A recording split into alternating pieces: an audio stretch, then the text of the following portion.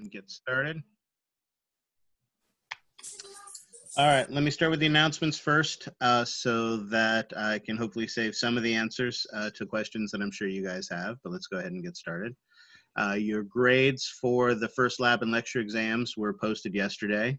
I'm sure many of you are hopeful to see the exams, see the comments that I've made. Again, I wasn't able to make comments on every question that you got wrong, but I did try to throw some information in there to help you to be successful. And I do want the exams to be a learning experience. So today after class, I will be releasing the exams so that you can see the questions and your answers on them. And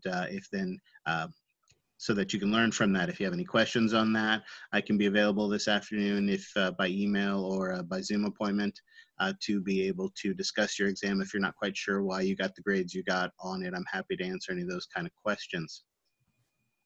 I want the exams to be a learning process, but again, these are exams that involve questions that other students will have. So again, these questions are only going to be available for 24 hours, basically from the end of class today to the beginning of class tomorrow. And this will be your only opportunity to see this. So if you do not take advantage of this, there is no makeup on this. So make sure you get that opportunity to look at those things to figure out what it will help you to be successful on that.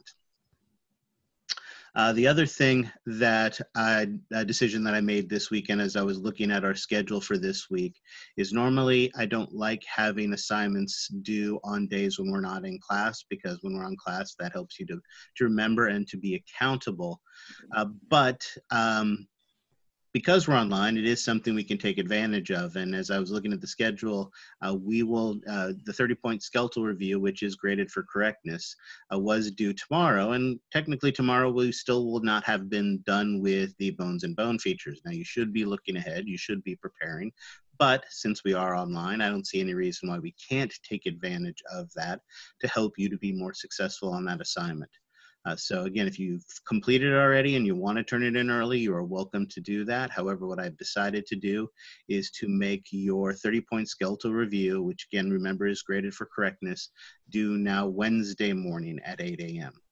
Again, I want to maintain the normal class time, even though we don't meet on Wednesday, because once you turn in the assignment, once the assignment is due, I can then release the key.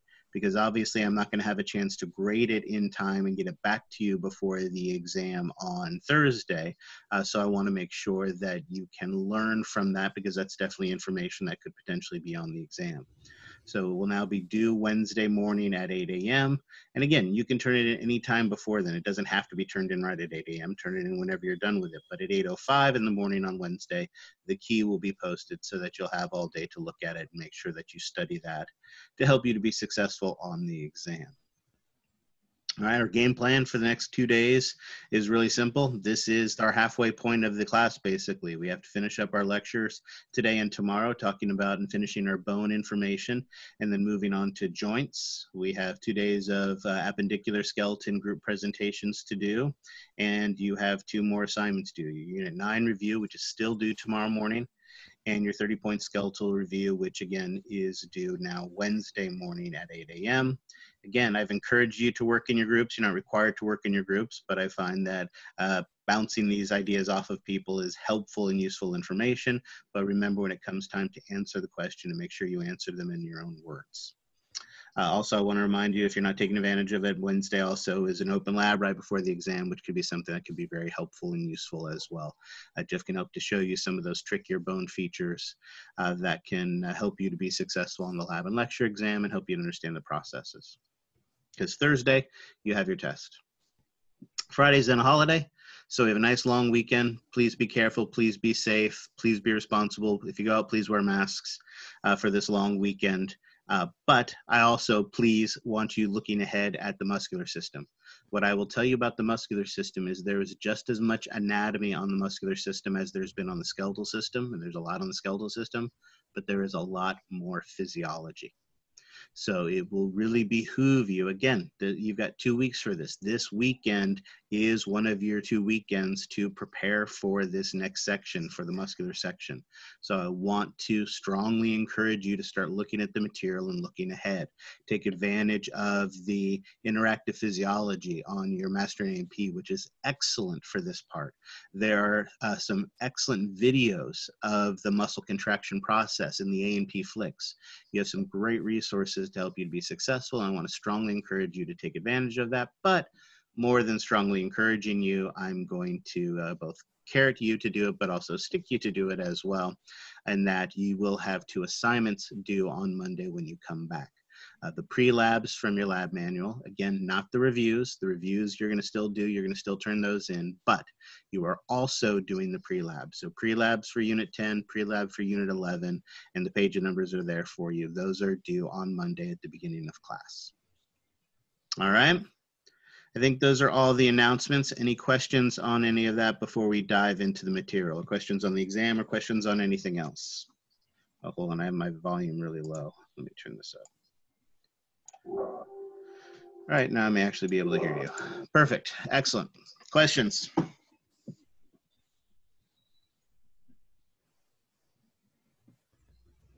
Yeah, I got a question. Can you hear me? Yes, I can hear you. For the exam, like the 30 points assignment that is due on Wednesday. Yes. On the exam, are we gonna have questions like where it says the feature of this bone connects to the feature of this bone, and is it gonna be pretty much like this or no? So great question. So first of all, yes, absolutely. Although remember, this is also material you're responsible for on the lab exam.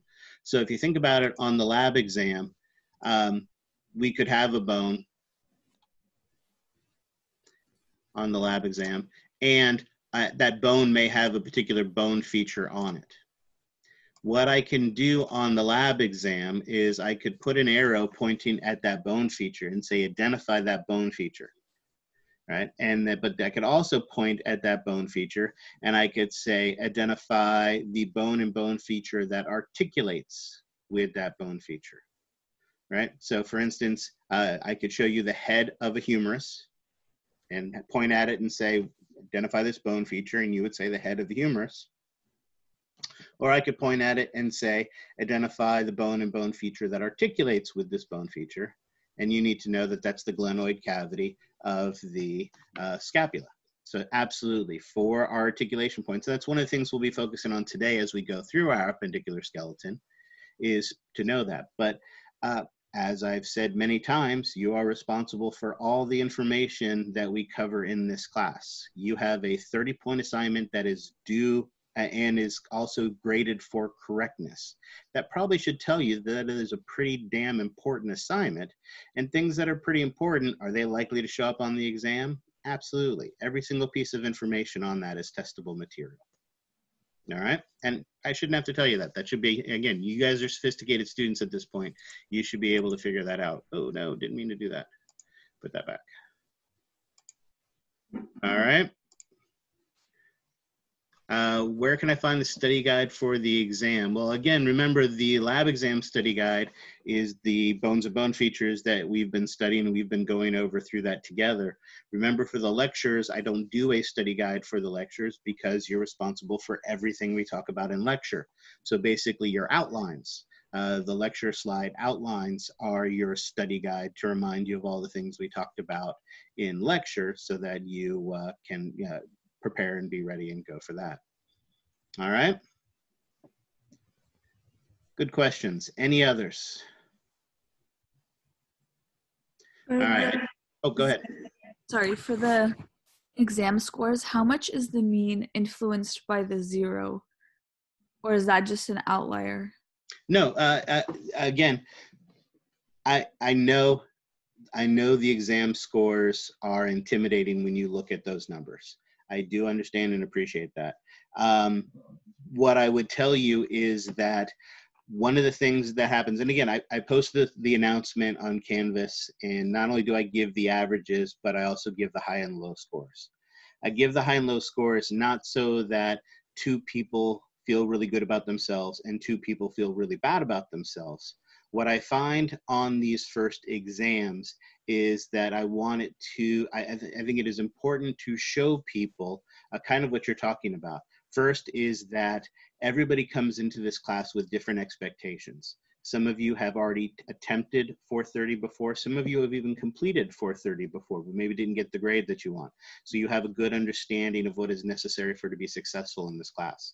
Other people, this is the very first science class they've ever taken. Chemistry doesn't count, right? So this is their very first real science class. And the way you have to be successful in preparing for a science class is very, very different from the way you can prepare for other types of classes. And some people just didn't prepare properly for them. And so I want people to see that variation in that, because when you just see the averages, the people who weren't as successful, the lower scores are things that drive the average down. There were a fair number of people who were very successful. There were a fair number of people who weren't very successful, and then the scattering of students in between. So averages are mathematically useful, but they're always not necessarily meaningful. And I think especially on these first two tests, they're not as meaningful. But other than to show that overall the grades were not good. There were plenty of people who did well. There were other people who weren't as successful, but I think a lot of people weren't as successful as they wanted to be for whatever reason. They didn't prepare properly. It's the format of being online, hadn't taken a real science class before. There's lots of reasons for that. The good news is there is still some time to improve on that. And so I really want these first tests to be a learning experience for those of you who weren't as successful.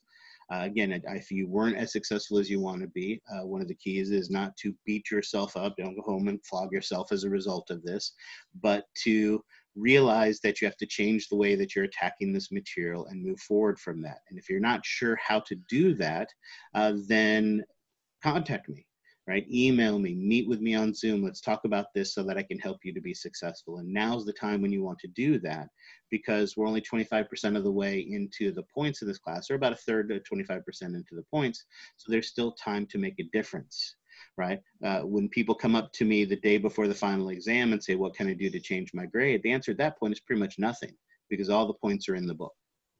Right now is the time where significant changes in how you're attacking this material can have significant changes on your grades moving forward. Like I said, the one bright lining to this is that while the test scores are bad, there's just no way around it. The average is bad. The good news is your points in this class are not based just on the exams. Your points are based on every single point that is turned in, and all the points count the same. 10 points on a lab exam counts the same as 10 points on a homework assignment, count the same as 10 points on one of the lab activities, right, as in a unit review.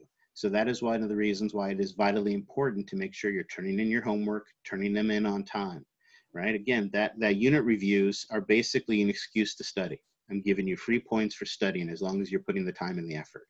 So when you don't turn them in, or when you turn them in late, you are giving away free points. And those points make a huge difference in your grade. The good news is right now, the average in the class overall is about 73. So while those lecture scores were a lot lower, the one nice thing about this online format, especially the first part of this online format, is there was a lot more busy work that you guys had to do, hoops you had to jump through, things like that that you got points for, and that did help to boost the grades a little bit. So we're now somewhere around, like I said, I think the average is a little over 73, just under 74%, which is not a bad place to be after the first exam. However, moving forward, there isn't as much busy work. So your exams are going to become much, much more important. All right? So have the exams been curved? Yes, so I did curve them. With Proctorio, because the way I curve them in class is in the on-campus class is different from the way I have to curve them here. So normally I lower the grade points, so like based on what the top score was and things along those lines. In this, what I do, if you look in your exam, you'll see at the bottom of the exam, there's what Proctorio calls their fudge points or something like that. So for the lab exam, I think it was 3 or 4 points that everybody got as part of the curve. And for the lecture, I think it was 5 or 6 points that were added to everyone. I don't remember the exact number that it worked out to, but it's something like that, that were added to everybody's points. So everybody did get a little bit of a boost because of the curve. So yes, they were curved a little bit because of, and you will see that at the bottom of your score. All right. All right, hold on. There's a couple more questions. List of bones and bone features for studying, or do we know it through the lecture? No, there, again, in your module, there is a list of bone features under the lab handouts. So under the lab handouts is where you will find the bones and bone features that you're responsible for. And they're exactly the ones that we've been going through on the list. So hopefully you've been looking at that.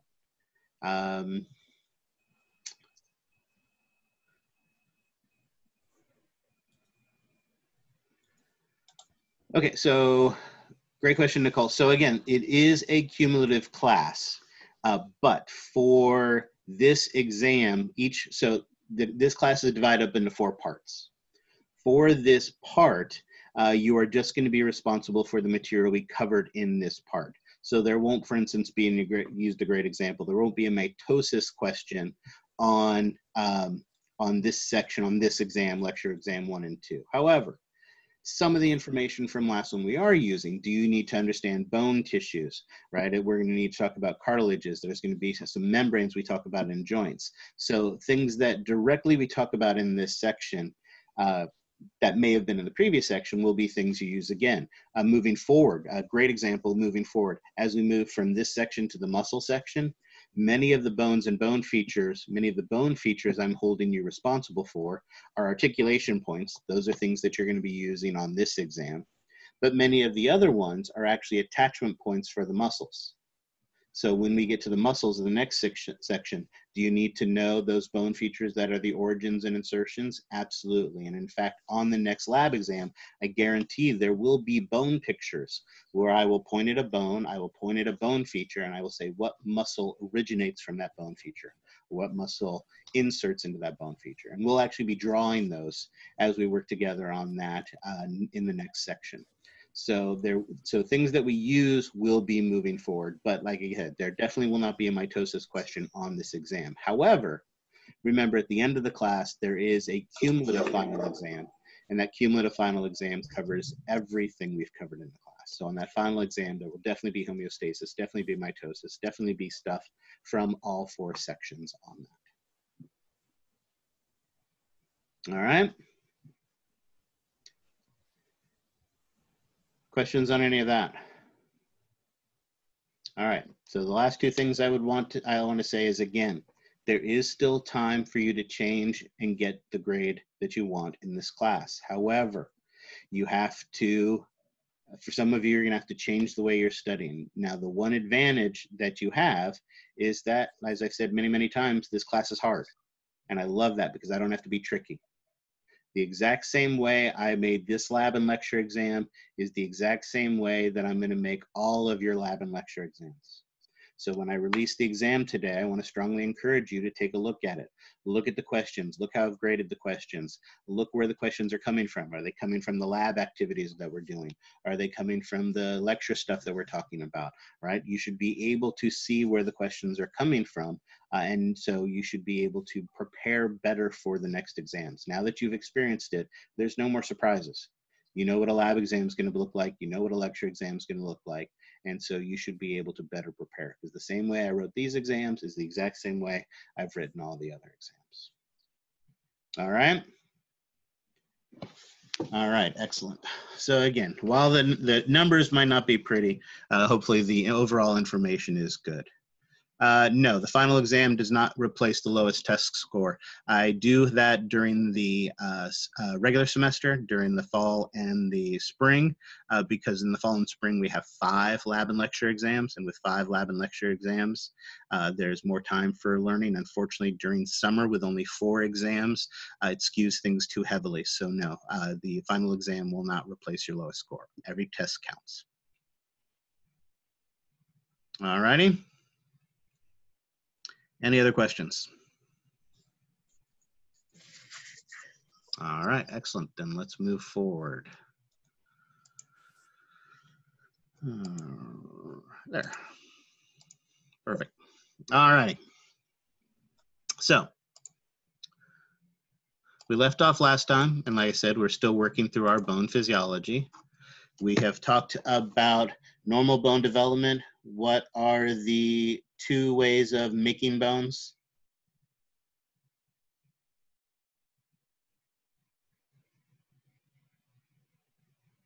This is the part where you interact with me. What are the 2 ways? Osteoclast and osteoblast. Well, okay, osteoblasts make them, but again, remember we learned 2 bone growth process. There we go. One of them is endochondral ossification, and what was the other way that we made bones?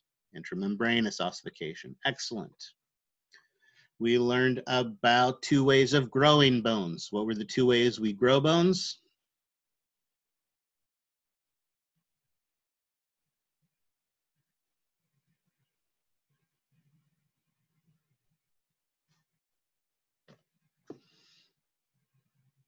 Again, if I just wanted to talk by myself, I would record these lectures and I would sleep in the morning.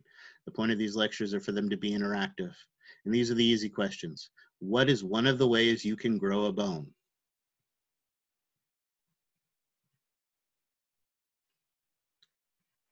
Okay, so you got the right idea. One of the ways we are going to use appositional growth, and that growth increases the width of the bone. You're right. So I was looking for width. Excellent. And of course, what is the other way? Well, you're right. We use interstitial growth to grow the bones in length. There you go. 2 ways of growing the bones. Grow the bones in length, grow the bones in width. But you guys actually provided me with even more information. You guys are absolutely correct. When we're growing in length, we used interstitial growth. When we grew in width, we used appositional growth. Excellent. 3 main factors were necessary for maintaining the bones. What were those again? What were the 3 main factors necessary? Hormones, excellent. What's another one? Test is 2 days from today. Exercise and nutrition, perfect, excellent. And we even talked about the role that calcium plays in maintaining the homeostasis of the bones, and also how bones can be damaged by that importance of maintaining calcium. What that means is of all the physiological processes we talked about at the beginning of this section, the only thing we have left to do is to talk about how we repair a bone, right? So when the bone's been damaged, how are we going to repair it? Excellent. And if we're going to repair a bone, then obviously the first thing we have to do is we have to break it. So let's talk about breaking bones. Your book's got a nice figure that does a good job of talking about this, and it shows a wide variety of different types of fractures. But in general, when we talk about a fracture of a bone, we basically define them one of 2 ways. They're either defined as being open or closed, or what we also say is compound and simple. So what is the difference between a simple and a compound fracture? What's the difference between them?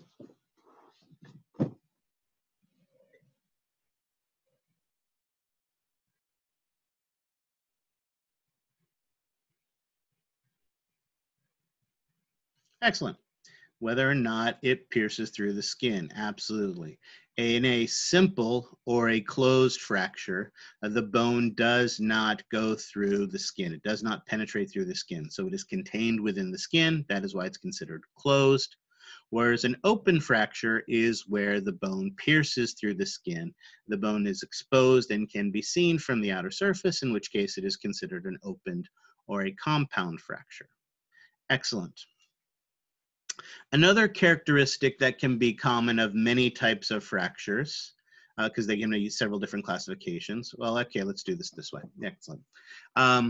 So that is the simple classifications, open and closed, or simple and compound. You may use either. But as you can tell from the illustration, there are several different types of classifications as well. The first and the simple of this is a transverse fracture. As the name would indicate, right, and we'll just look at the diaphysis of the bone here. With a transverse fracture, this is a fracture that basically occurs across the vertical axis, perpendicular to the vertical axis. If we think about it, I'll draw a highlighted line here, red. Right, this is the epiphysis up here. This is the other epiphysis up here. This is the longitudinal axis of the bone. A transverse fracture is a fracture that basically is perpendicular to that longitudinal axis. Now, one of the things you may notice about this type of fracture is with a transverse fracture, it can sometimes be displaced. What does that mean?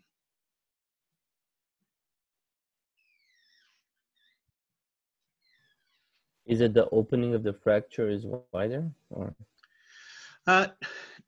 You are partially correct. You are correct in that with an open fracture, a displacement will take place. So, however, it is possible for it to be displaced and still be closed.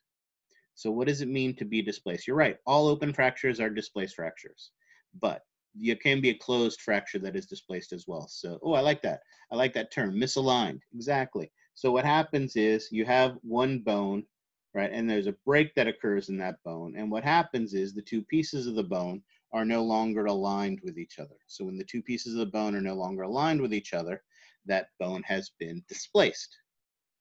All right. I think hopefully that is simple enough. But let's talk about some other types of fractures. This fracture that we see here in this illustration is what is known as a comminuted fracture. With a comminuted fracture, as you can see, in this case, the bone is broken into 3 or more pieces. All right, let's go ahead and put our diaphysis back there again. Again, with that transverse fracture, if you think about it, when that transverse fracture occurs, one bone becomes 2 bone pieces. But in this case, what happens is the bone breaks into 3 or more, right? We often think of this in terms of a shattering of the bone. The bone is shattered into multiple pieces. Now, as we talked about, adolescents tend to have rubbery bones. You as an adult have big, strong, firm bones, right? Are those bones that are likely to shatter? No, as we talked about, as we age, the bones lose some of those collagen fibers and they become more brittle. So this is a condition that is much more common in someone that is more elderly, where the bones have become more brittle as a result of that. So typically this is a type of fracture that really only occurs in old age as a result of that brittleness that can occur with the bone. Now, again, we say typically, because obviously if you take a healthy individual and you take a sledgehammer 3 or 4 times to their femur, you're going to be able to shatter it as a result of that, right? But like I said, the type of injury hopefully isn't too common. So this type of shattering from a fall or things along those lines can be very devastating. Remember too, as we talked about, as we age, the bone deposition becomes much less than the bone resorption. So not only does grandma shatter her bones, but it is much, much harder for her to repair them as well. So bone breaks in elderly individuals can be really, really devastating. All right. A different type of fracture is what is known as a spiral fracture. In this case, as we see here, and again, this is where my limited drawing skills, I'm not even sure if I should attempt this, but we'll go ahead and give it a shot anyway. There is the diaphysis, and again, with a spiral fracture, rather than just a straight transverse fracture, notice you're getting a spiraling of the fracture on that bone. This typically occurs with an excessive twisting of the bone that occurs. This commonly occurs in runners or soccer players. You're running across the soccer field, your foot lands into that gopher hole, and as it lands in that gopher hole, you get twisted. or you're that running back running down the sidelines and the linebacker comes in and grabs you and tackles you with a twisting motion and that twisting of that. Or sometimes this happens with adolescents. They're bouncing on the couch and they're about to fall onto the glass coffee table. So mom grabs and pulls, and as mom grabs and pulls, she twists on the arm, and that twisting of the arm can cause that spiral fracture to occur. So again, this is a common sports fracture or from that twisting motion that occurs in that type of an injury. And again, my drawing did a horrible job of showing it, but here you see that nice twisting both in the illustration and in the actual x-ray that it is based on. Compression fractures, as we can see here in the illustration, are very common in the vertebral column, right? What happens here in our vertebral column is that we have a block-shaped bone, the body of our bone. And the key to a compression is you have two opposite accelerating forces, right? You're ice skating or rollerblading. And as you're ice skating or rollerblading, you fall. Your feet go out from under you and you drop to the ground and then you hit the ground. In that case, oh, I'm sorry, I didn't see that question.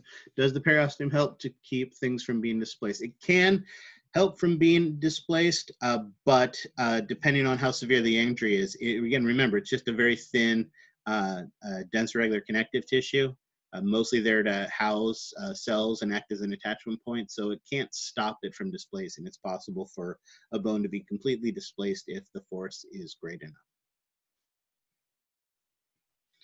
All right, so what we have are two opposing forces, that acceleration of coming down, that deceleration from hitting the ground, and these two forces, as it says here, basically crush the bone in between.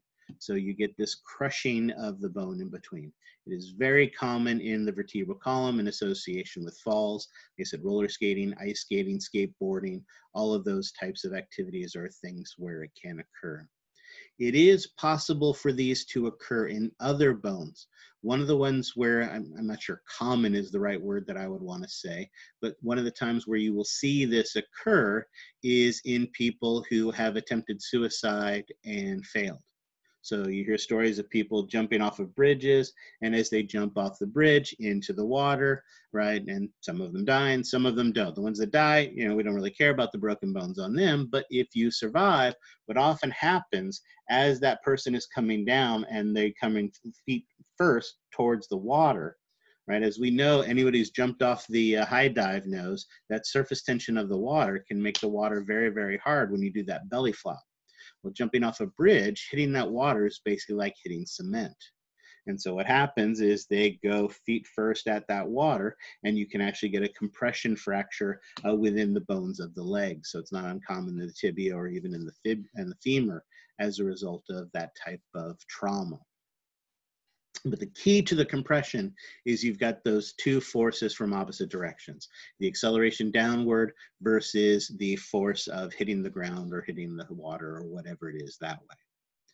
I make a point of emphasizing this because compression fractures are different from depression fractures. With a depression fracture, the force is just coming from one side, right? Your wife has asked you for the umpteenth time to take the garbage out, and you continue to ignore her because you're working on your TikTok videos. And as a result of that, she hits you in the head with a hammer, right? That type of accelerative force from just one direction leads to a depression fracture from the skull. And basically what ends up happening is that the bone gets basically dented inward as a result. So it's similar to a compression in that you are squeezing the bone, but in this case, the depression is just coming from one direction. Again, as you can see from the illustration, this is not uncommon to occur in the skull, whether from blows from significant others or a fall, or you're hitting your head on a, raising up too fast and hitting on a shelf, or any number of other things that can occur. However, it can occur in other bones as well. If you see your significant other coming with that hammer, you may put up your arm to defend yourself. And so then when that hammer hits the bones of your arm, you can get a depression fracture there as well. All right. Oops, there we go. This fracture here is a fracture. Remember, we talked about the comminuted, how it typically only occurs or almost only occurs in elderly. Well, obviously, an epiphyseal fracture can only occur in someone who has an epiphyseal plate. So this is typically an adolescent, or at least someone who's under 18 years of age. As we've talked about, we've looked at the bone, the long bone, and its anatomy. We have the epiphysis. We have the diaphysis sitting on top of it. And as we know, we have that chunk of hyaline cartilage that is the epiphyseal plate where our bone is growing in length. That epiphyseal plate is hyaline cartilage. The rest of this is all bone, and bone is harder than hyaline cartilage. Hyaline cartilage is a softer, more malleable tissue. So a blow that to the neck of the bone can actually cause the bone to break at that epiphyseal plate instead of breaking the bone. Now, this is not, thankfully, too common of a fracture, but why does it become a major concern if this type of fracture does occur? Why might this be? Yeah, absolutely, because what can happen is we'll learn about the growth process and the healing process of this. The major concern that goes along with this is as it heals, this epiphyseal plate may be ossified prematurely. And if it ossifies prematurely, then what happens is that bone stops growing in length. So now you have one humerus with two growth plates that are growing actively, and in the other humerus, you only have one growth plate.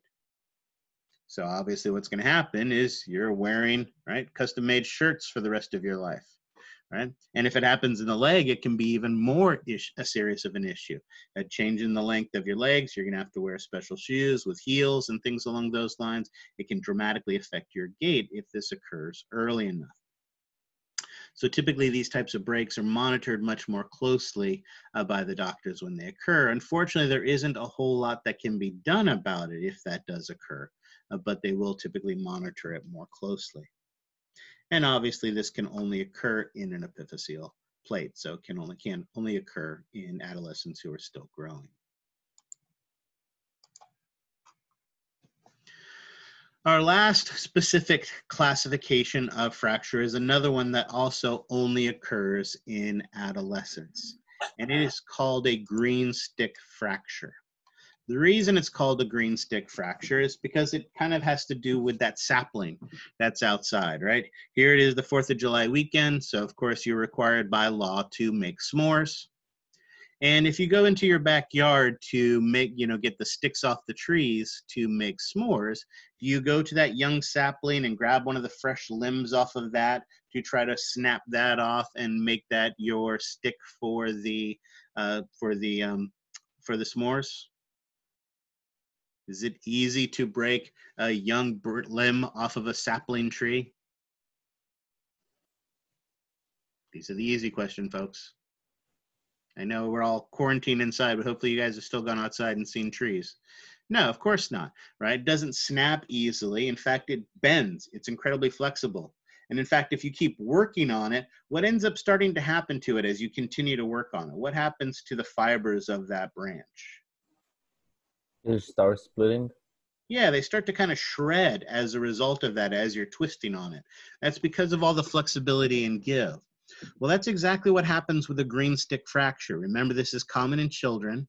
Their bone has more collagen. It has less bone matrix in it, so it's more bendable. It's more flexible. So what happens, and let me change colors so we can see this a little more clearly. A force of pressure is put on the bone that would normally cause the bone to break. And what will happen is the bone will start to break. We will get a partial fracture of the bone that will occur because of the forces that are being put on that. But because of the flexibility and the give of the bone, what happens with the other side of the bone, because it's flexible, because it gives, is the other side of the bone basically is able to compress. So on one side, we get a break, but on the other side, we get a compression of the bone. And that compression doesn't cause it to the fracture to go all the way through. So it's only a partial break that only goes part of the way through. And just like those green sticks, those limbs of the saplings, you can actually get a shredding of the bone coming off of this part as well as it occurs. So again, this picture, this is blown up really big from the picture in your textbook. The resolution's much better in the textbook. But you can actually, if you look at this in your textbook, you can actually see the shredding of the bone that is occurring because that part is breaking apart and shredding while it is compressing on the other side. All right. Questions on that? All right, so those are all of the specific types of fractures that you are going to be responsible for. But if we've learned anything in this class, it's that doctors, anatomists love to name everything. So what they've actually done in many instances is they've taken these specific types of fractures, and if they commonly occur in a particular reason from a particular type of injury, they tend to give it a special name.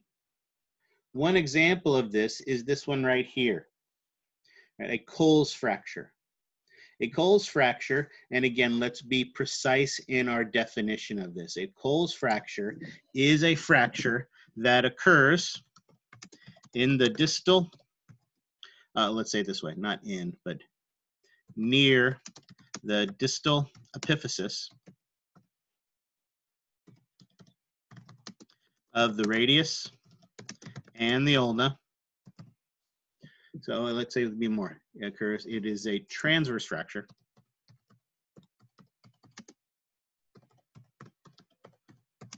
of the diaphysis that occurs near the distal epiphyses of the radius and ulna, and it occurs in response to trying to catch yourself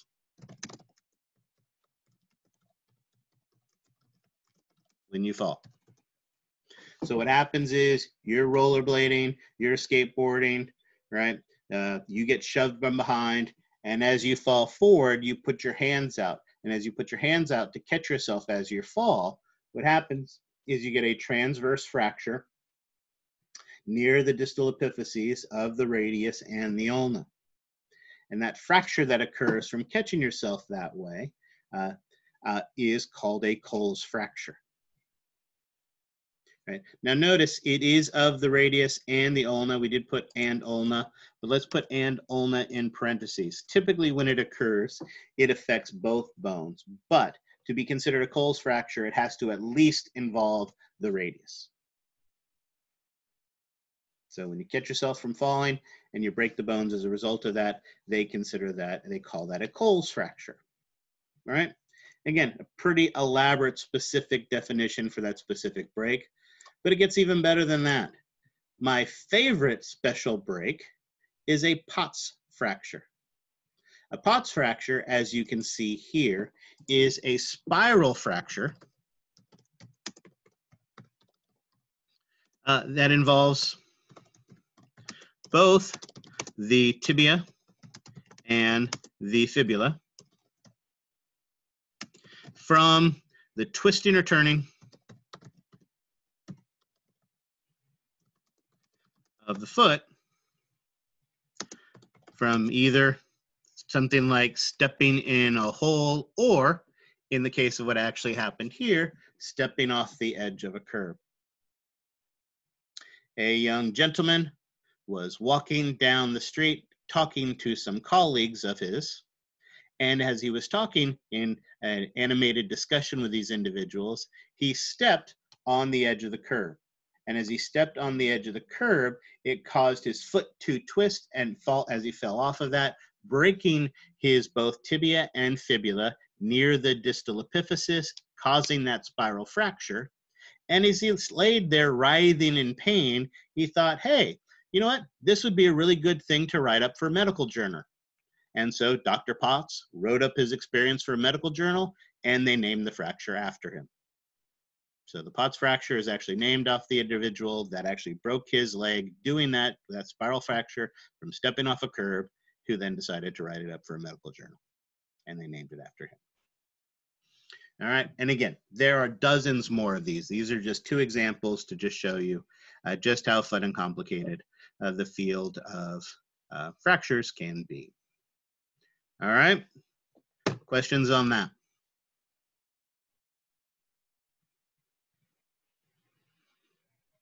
All right, excellent. So now that we have classified the two major classifications, open and closed, talked about different specific classifications of fractures and a couple special fractures, now that we've broken the bones, our goal is going to be to heal the bone. All right, so we have to heal the bone. Now, obviously, the way we heal the bone, different types of fractures are going to occur in different types of ways. But again, like usual, we'll use our long bone as an example, and we'll talk about a simple transverse fracture, talking about the basic, most simplest kind to be able to do that. And like we've done in the past, let's do this twice. Let's do this once with me drawing it, and then we will do it once again with all the pretty pictures from your textbook. All right, now the first thing we need to do is we need to draw our bone. Now this is a long bone, but in the interest of, oh wait, no, I don't want red. In the interest of space, I'm only going to draw half of it. So there is our diaphysis.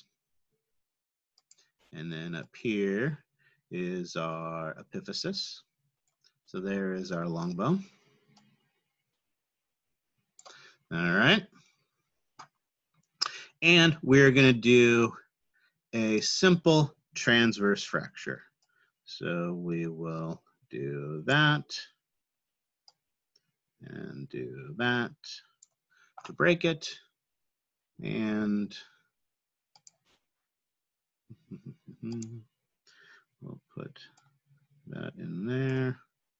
And we'll put that in there. Excellent. All right. This is sort of our bone, although not exactly, because there are a couple things we haven't drawn yet. And one of those things we haven't drawn out, one of those things that you guys mentioned earlier, so let's use green for this, is that there is a periosteum on the outer surface. Is it possible that the periosteum could still be intact as a result of the injury? Sure. Could it also be torn as in response to that? Absolutely. But let's say in this case it's still intact. Now here I've put it in place kind of where it would be tight against the bone. I'm going to cheat and move it out more here so we have a little bit more room to play, and most importantly, so that we can put those immature cells that we know that are located here in our periosteum, like those mesenchymal cells.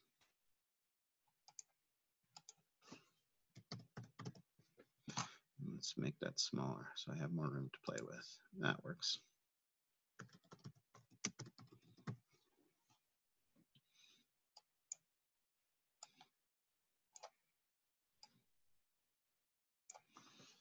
All righty. So this is our starting point. Any questions on this? All right. Now, obviously, one of the first things that happens when a bone breaks, as we know, is that bone is highly vascularized. So when the bone breaks, one of the things that happens is our blood vessels are ruptured.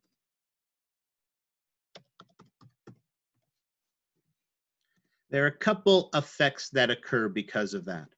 Obviously, when the blood vessel ruptures, those blood vessels are going to bleed, and we're going to get a large swelling of blood in this area.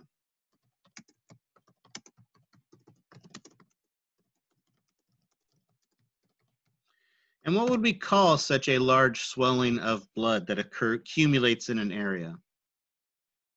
Hematoma, perfect. So it forms what we call a hematoma. We form a hematoma. So let's draw that with my highlighter, put a little red in here. It becomes swollen, it becomes painful.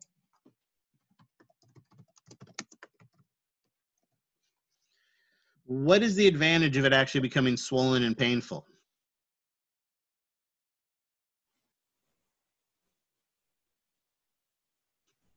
Not a trick question.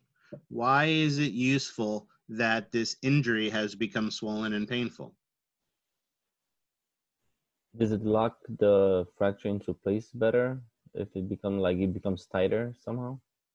Not necessarily, although it will eventually. But yeah, part of it is so that, exactly, you're aware of the fact that you're injured. If you break your leg and it's swollen and it's painful, are you likely to go run a 5K race? Probably not, because it'd be too painful. And so, yeah, you're not going to increase the severity of it. However, that doesn't mean that it doesn't get more severe, because there's another effect that occurs with disrupting the blood flow, right? When blood vessels burst, we disrupt the blood flow. And so as a result of that, some additional bone tissue will die. Obviously, the bone that has been damaged, you're going to get dead cells as a result of that. But if you think also, by disrupting the blood flow in this area, what's going to end up happening is that there are going to be chunks of the bone that end up dying, where the osteocytes are now no longer able to get the oxygen and the nutrients that they need. And as a result of it, there are going to be chunks of blood that die as a result of it. So there's going to be some damage to the bone, not that occurs not just because of the break, but not only is the break that causes damage, but also a disruption of blood flow that causes damage as well. All right. Questions on that? All right, excellent. So now we have our injury, but now we have to start the healing process. And luckily, as we talked about, we have these mesenchymal cells in here. So those mesenchymal cells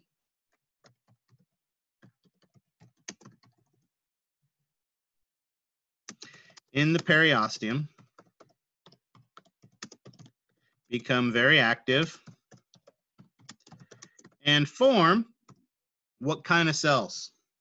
What kind of cells do you think these mesenchymal cells are going to become to allow us to heal the bone? You want to heal bone, and mesenchymal cells can become any type of connective tissue cell. So since we want to heal bone, what type of cells do you think are going to form from these mesenchymal cells? Excellent. You are correct. They're going to form chondroblasts and fibroblasts.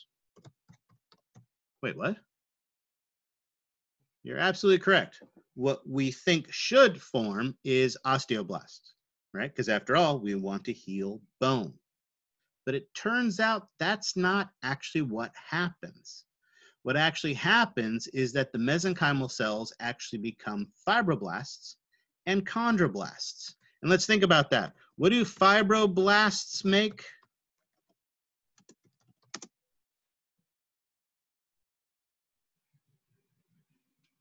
Fibers, excellent. What do chondroblasts make?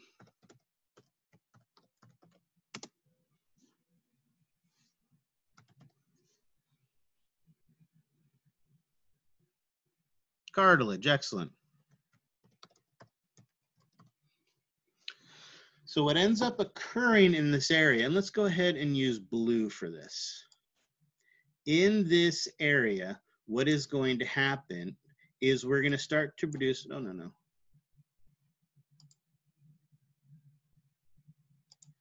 we're going to start to produce this big chunk of cartilage with a massive amount of fibers, collagen fibers inside of it. And so basically we form what is known as the fibrocartilage callus, or what is also known as the fibrocartilage cap. A big chunk of cartilage is going to form in this area. And depending on the severity of this injury, this can occur really, really rapidly. It can actually occur within a couple of hours, right? Now, what's the advantage of this? Why start with cartilage?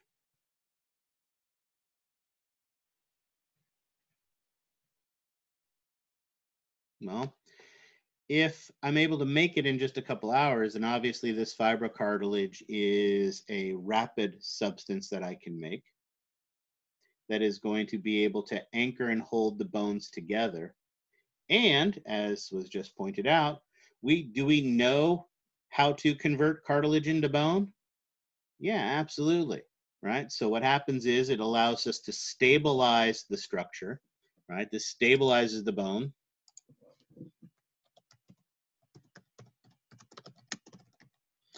And when it stabilizes the bone, it gives a then model for bone formation to occur. Now, you may not be aware of this process, but I know you know about it. Because often when someone breaks a bone and goes to the doctor, what's one of the first things they have to do to that bone before they put on the cast?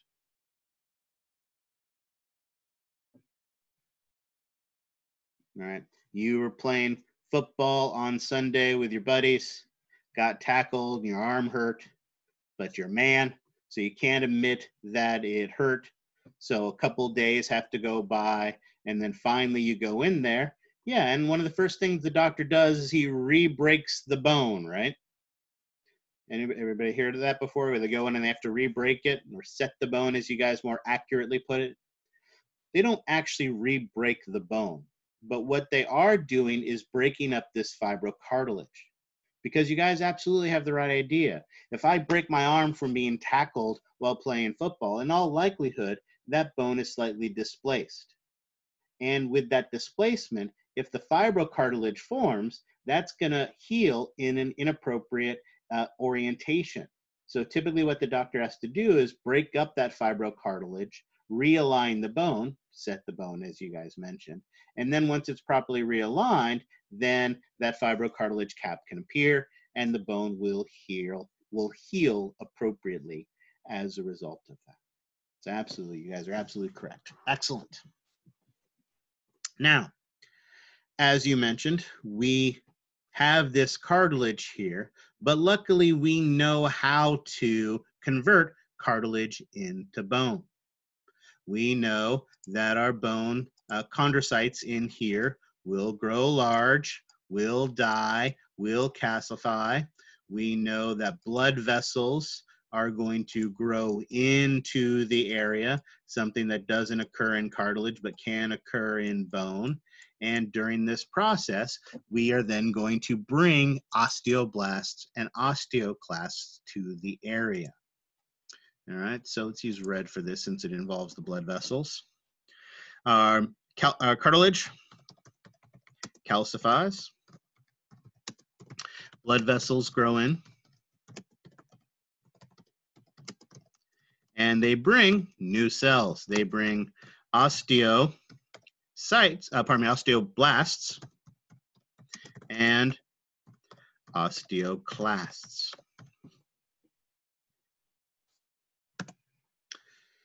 These cells are going to do two things.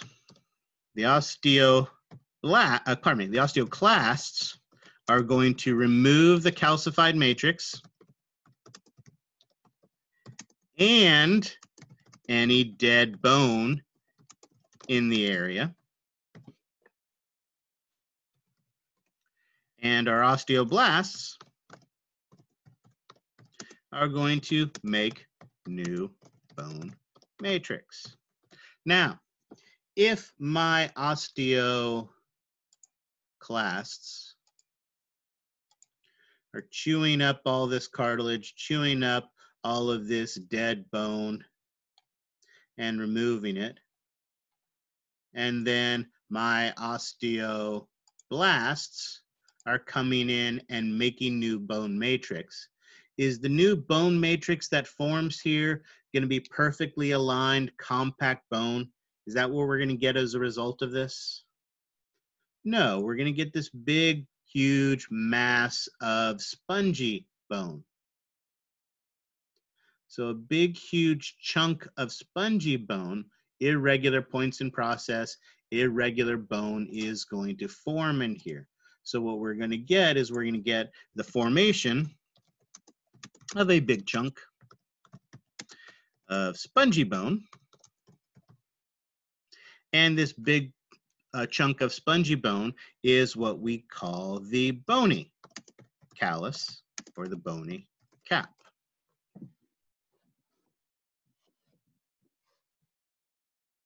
Now, is our bone perfectly healed at this point? Is it back to the way that it was before? No, it's definitely not back to the way it was before. However, typically at this point, the cast comes off. Why would we want to take the cast off now if it isn't fully healed yet? Is it to stimulate the bone by putting pressure on it? Absolutely. Remember, as we talked about, stress on the bone aligns and strengthens the bone.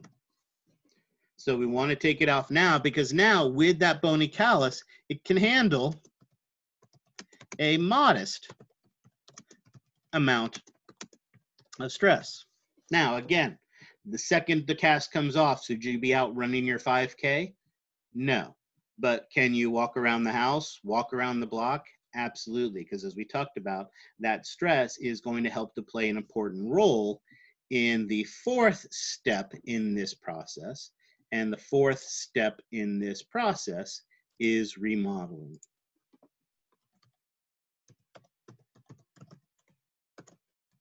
The process of remodeling the bone may take weeks to years, depending on the severity of it. And typically with the bone, is the bone ever as strong as it was before?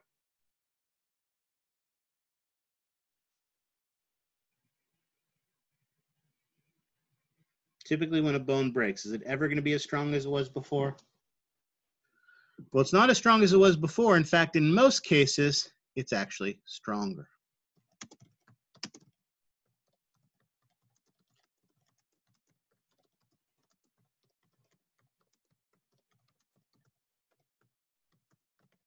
After remodeling, once fully remodeled, and again, different types of fractures, different types of bones, this is not always the case, but in a typical fracture, in the healing process, the bone is actually remodeled and typically stronger than it was before, meaning the bone is more likely to break in a different location than in this location here. Now, obviously, the remodeling requires two steps.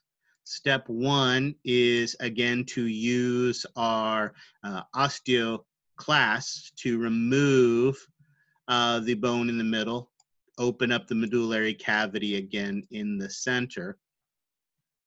And then our osteoblasts are going to align that,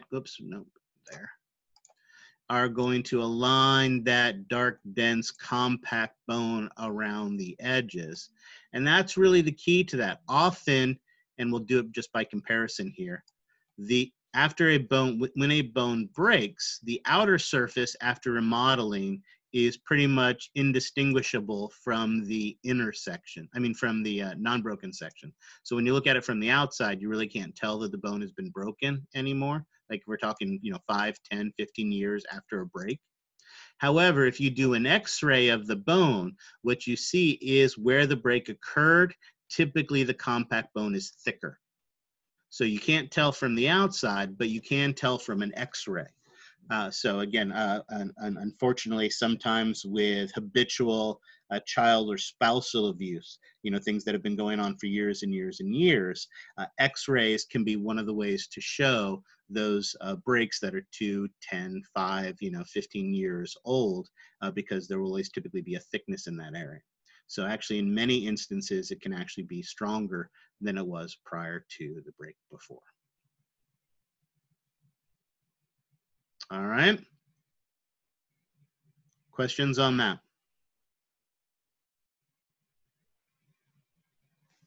All right, excellent. I've done it with my crappy little pictures. Let's take a look at the pretty little pictures and go through this process again.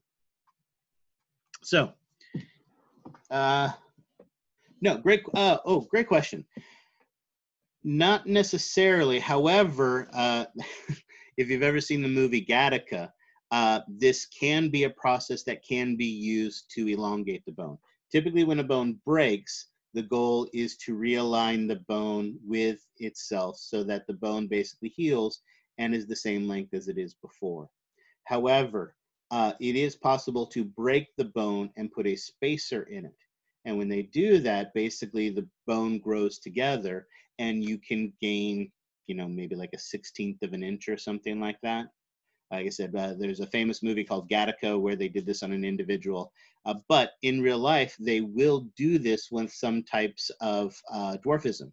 With some types of dwarfism, they will do that. They will break the bone, put a spacer in, let the bone re-heal. But like I said, you're gaining a 1/16, maybe an 1/8 of an inch at a time by doing something like that. So to even get an inch of height, it takes 3, 4, 5 breaks of the bones to be able to do something like that. An incredibly excruciatingly painful process you have to go through. But again, for some of these individuals, the difference between being, 3-2 and 3-4 is a pretty significant difference. So in some instances, they have done it. I think it's less common now, but it was something that was sometimes used in the past as well. But typically, the bone shouldn't be longer as a result of it with a normal healing process. All righty. So again, step 1, bone breaks. We damage the blood vessels, bleeds in the area, and we get that fracture hematoma. Blood vessels burst. By disrupting the blood flow, some of the bone in the area will die. So not just the damaged tissue, but peripheral tissue can be damaged by a break as well. And the region becomes swollen and painful to tell you you've been injured, so you don't increase the severity of it. I like the way you guys described that. All right. But notice our periosteum is still intact. And even if the periosteum was torn, there is still going to be intact parts of the periosteum that are going to be present.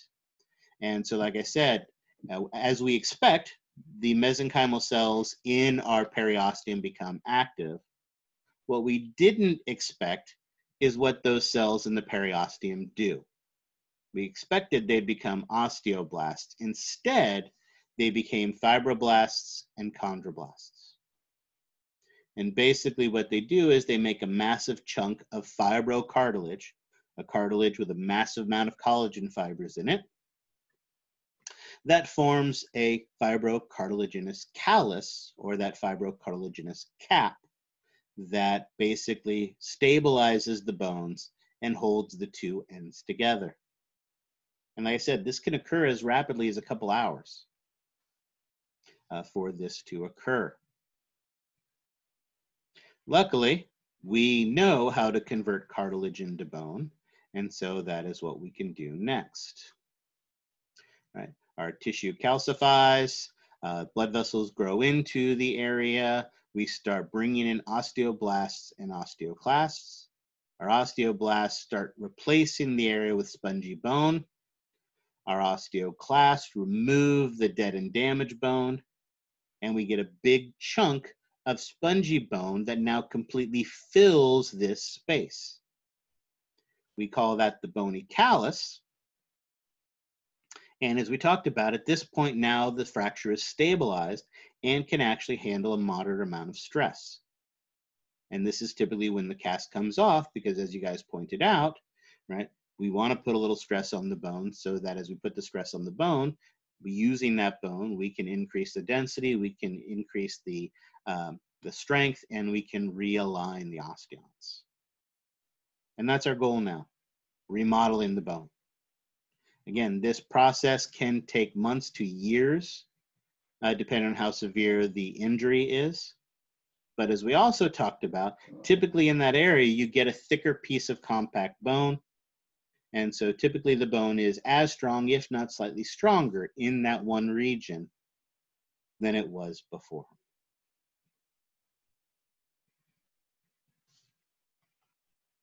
All right. Questions on that?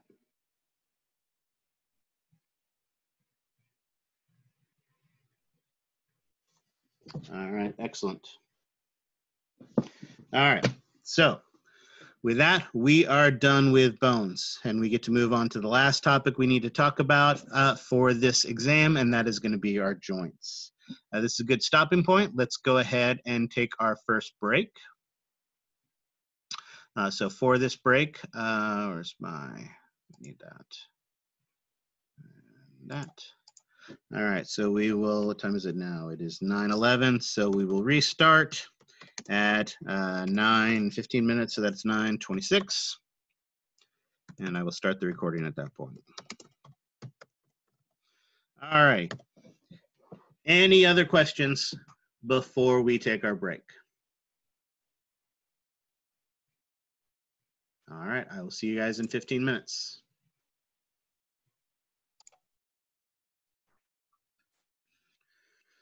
All righty. Any questions before we get started?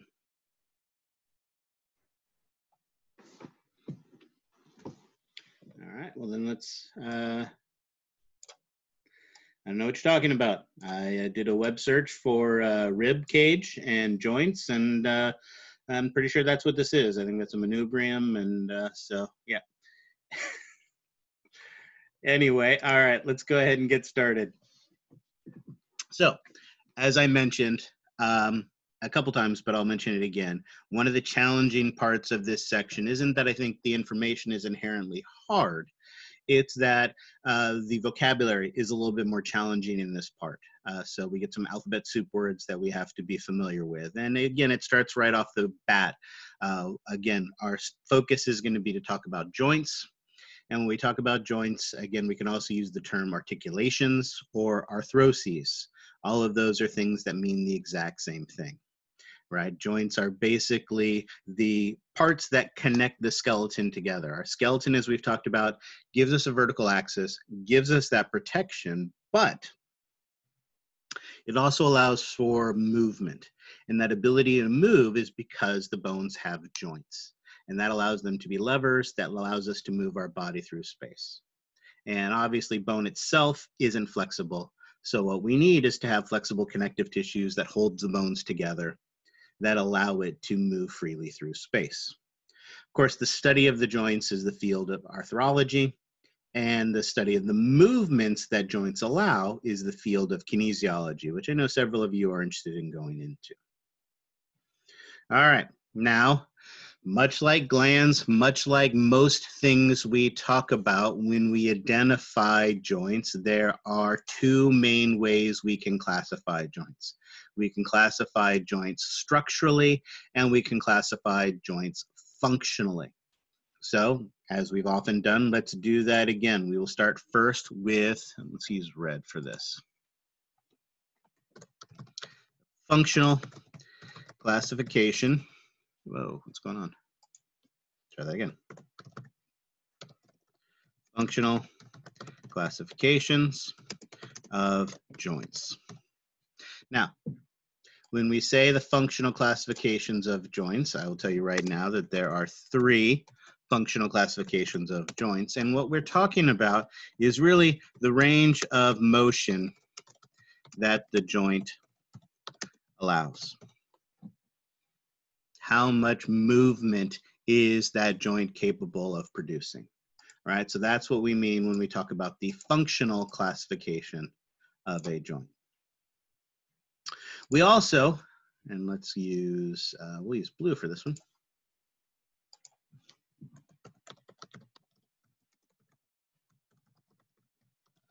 The structural classifications of joints. And I will tell you right now, there are 4 structural classifications of our joints. Structure, as we always mean, is basically how they're made. So in this case, really, when we're talking about our joints, we're talking about really 2 main factors. What connective tissue holds the bones together? And the second thing we're looking for is if there is a joint cavity.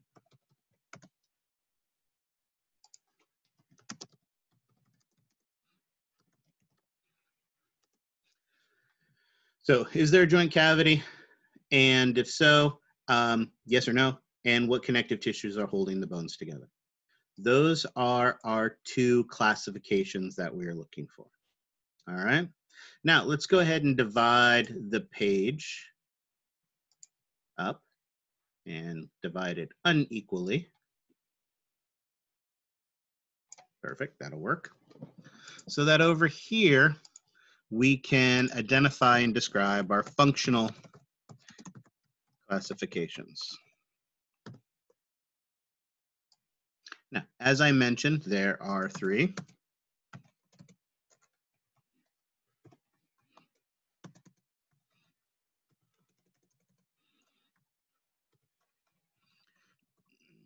And we identify them by the range of motion they allow. Our first functional classification is what we call a synarthrosis. All right, synarthrosis. Anyone have any idea how much movement a synarthrosis allows? Bingo, none. This is a joint that allows no movement. Excellent. That's pretty simple. Our third classification, well, let's actually just go in order. Our second classification is amphiarthrosis. Again, arthrosis, IS is the singular, ES at the end would be the plural. So amphiarthroses is this. And then, of course, if we wanted to turn it into an adjective, it'd be amphiarthritic, right? So again, fun with vocabulary. As we already said, arthrosis means joint. When I hear amphi, what do you think of when you hear me say amphi? It's not amphiarthrosis. What do you think of when I say amphi? What does that phrase make you think of?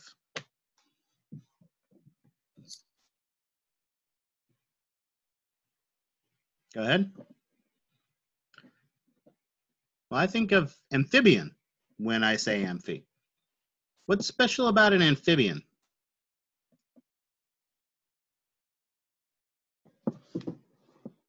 Now, most of you, I'm guessing, have heard of an amphibian before. Maybe even held one. Okay, one thing about them is that they're typically cold-blooded. What else do you know about amphibians? There you go. They don't just live in the water or in land, it's half and half. And that's what we have here. An amphiarthrosis basically is not an immovable joint, but it's also not a free-moving joint as well. So it's in between. And that's kind of what amphi means. Amphi means in between. So this is a joint that allows limited motion. All right, limited or restricted motion.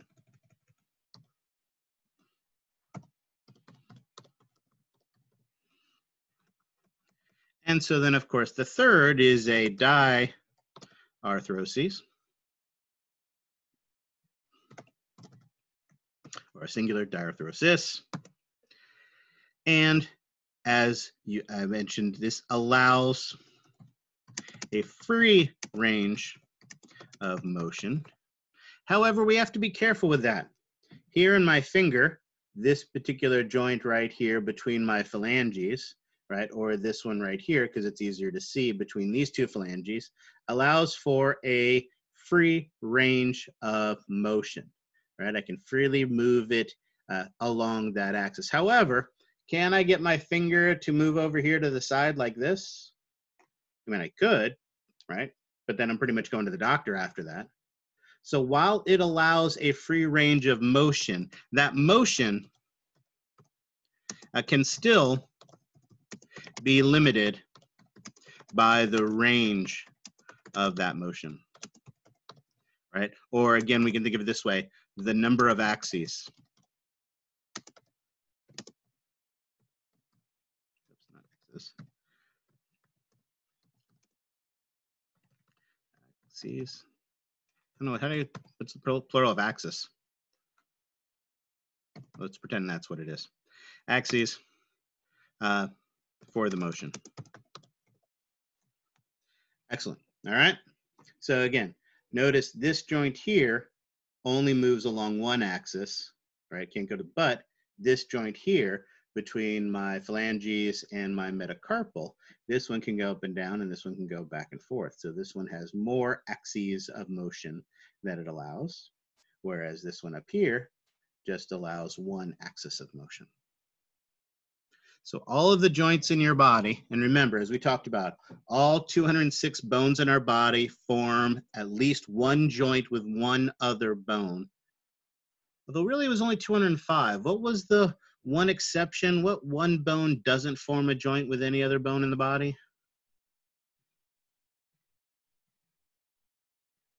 Hyoid, excellent.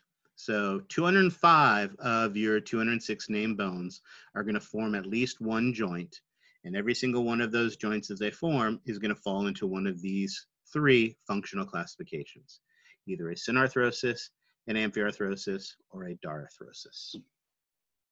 All right, questions on that? All right, excellent. Then let's switch and talk about structural classifications.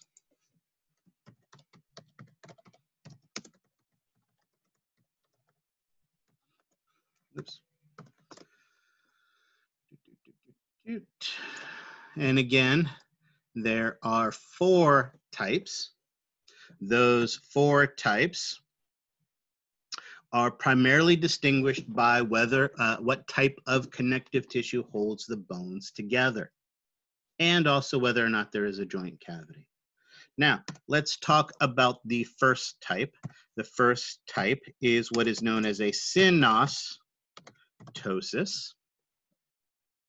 Our first structural classification is a synostosis. That name doesn't tell us a whole heck of a lot. So I will cheat a little bit. There is a common term that is used for these types of joints. I'm going to tell it to you because it will help you to answer this question. However, you are not allowed to use it on the exam. If you use it on the exam, you will get it wrong. No partial credit, right? As you'll see on the lab exam, if you put cuticle or nail bed when associated with the nails, I did give you partial credit for that. But this one, for the common terms, you need to use appropriate anatomical terms. And if you use this term on the exam, I will mark it wrong. But I'm giving it to you right here so you can answer my next question. A synostosis is often referred to commonly as a bony joint. So now that I've told you that a synostosis is a bony joint, what type of connective tissue do you think holds the two bones together with a synostosis?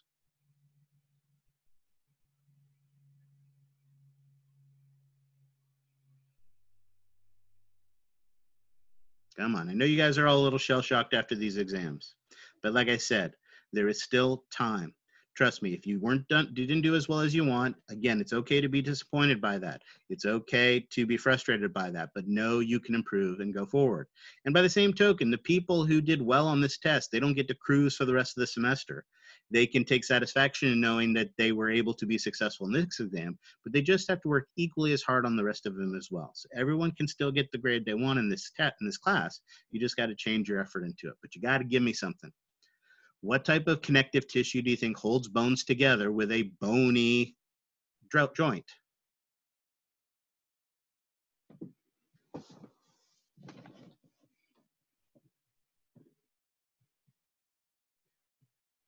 Not a bad guess, but it's a bony joint. There you go, bone connective tissue, exactly. Exactly, with a synostosis, we have bone connective tissue that holds the bones together. So bone connective tissue holds the bones together.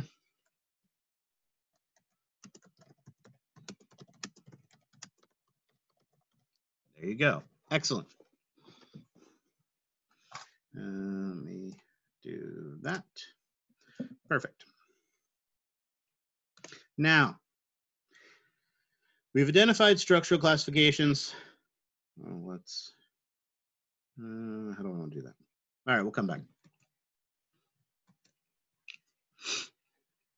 All right, see if it gets a little easier from here. The second structural classification is a fibrous joint. With a fibrous joint, guess what type of connective tissue holds the bones together? All right, fibrous connective tissue.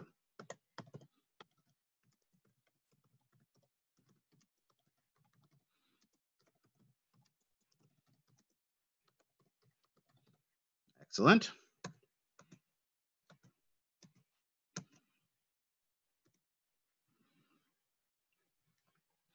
Our third type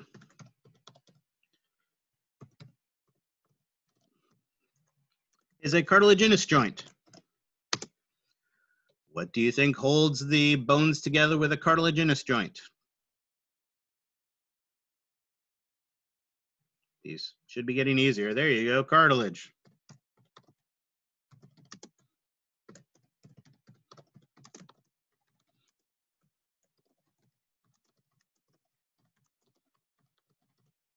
Excellent.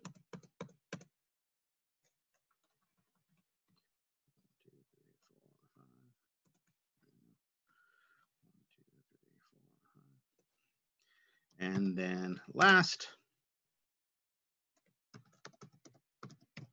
is a synovial joint. Now, with the synovial joint, remember the second part of our definition is whether or not there's a cavity. And notice we haven't said cavity yet. So in this case, our synovial joints have a cavity. And guess what lines or forms that cavity? That cavity is formed by what? What type of membrane? There you go. By a synovial membrane. Excellent. All right. So there. Excellent. Perfect. So far, so good. Questions on that?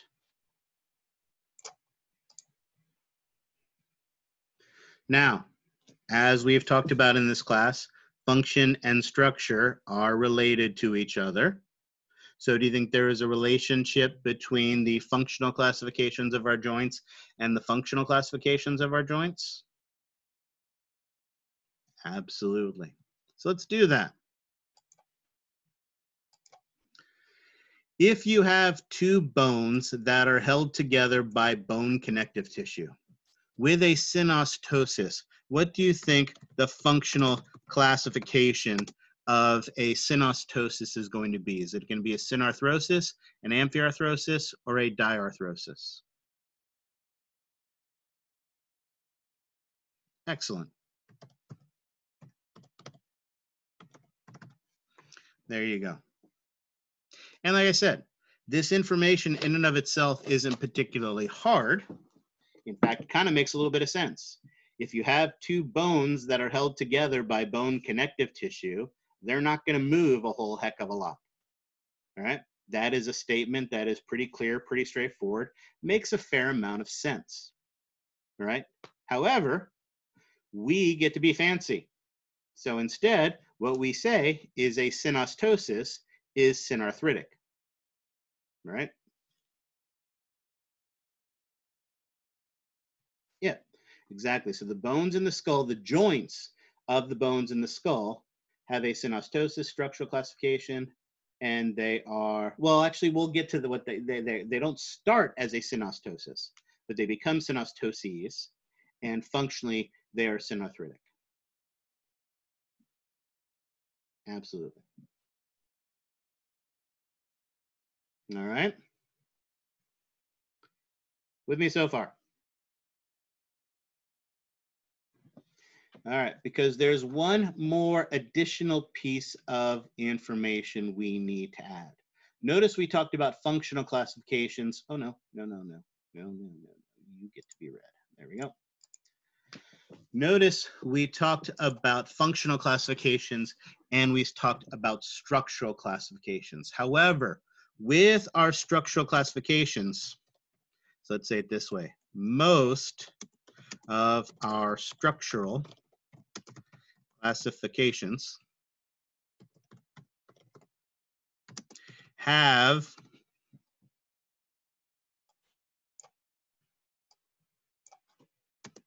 specific, and I'm going to capitalize this, specific types of joints. So there is a third piece of information we need to be able to add to this. Starting first with our fibrous joints. As it turns out, our fibrous joints have three specific types.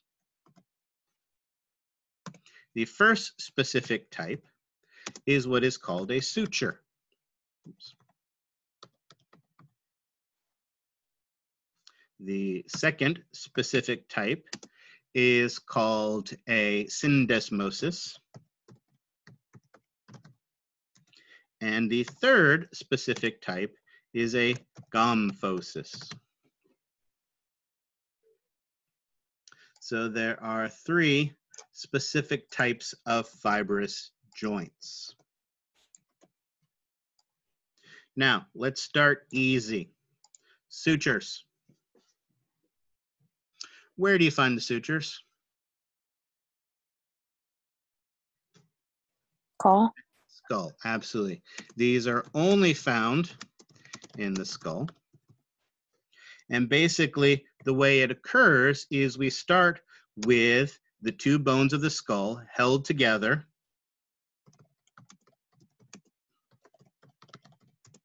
by a fibrous connective tissue. Fibers basically knit those cells together. All right, holding them together very, very tightly. And they're only in the skull. I'm going to erase the only in the skull so that I have a little bit more room at the end. So the bones are held together. So as an adolescent, we have those fibers holding our bones together. And again, as we mentioned earlier, right, Ryan pointed out, as we age, they continue to ossify more and more and more until those fibers have so much calcium deposited around them, they basically become bony sutures. And when they become bony suture, technically, their structural would be then a synostosis. Now, how much do the bones of your skull move around?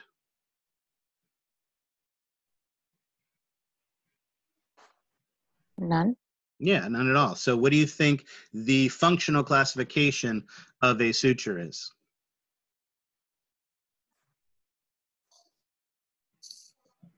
Synarthrosis. It's a synarthrosis. Excellent. Perfect. Excellent. Let's talk about a syndesmosis. With a syndesmosis, basically what we have is an interosseous membrane that holds the two bones together. I'm going to cheat a little bit here. Actually, I can't cheat a little bit here. In the forearm. In the forearm, you have two parallel bones to each other. Anyone know what the two parallel bones in the forearm are?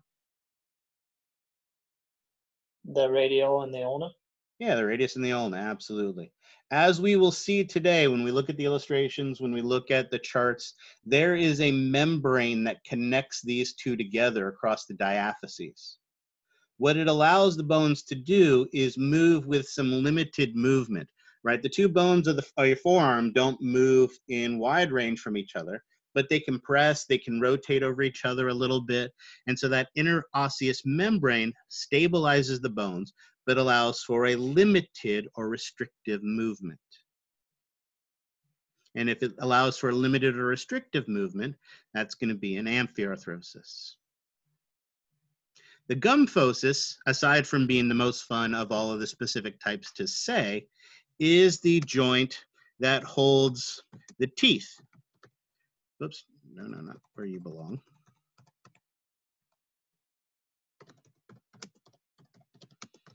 In the jaw.